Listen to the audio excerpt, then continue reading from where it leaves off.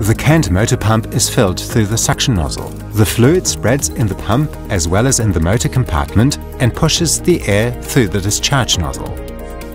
During or shortly after filling, potential air pockets at the rear of the motor compartment and in the area of the impeller and bearings are vented out of the pressure nozzle. The hermetic canned motor pump is self-venting.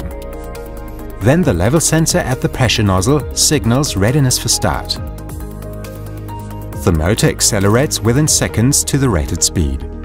The partial current is diverted at the impeller into the high pressure area and used to cool the motor and lubricate the hydrodynamic slide bearings. This partial flow runs through the hollow bored shaft at the end of the motor and back to the pressure side. The auxiliary impeller is used to overcome pressure loss and enables pumping liquefied gases with an extremely steep vapor pressure curve. The hermetic canned motor pump works with hydrodynamic bearings in continuous operation, wear and maintenance-free. When filled with fluid, this low noise and low vibration pump offers double protection against leakage.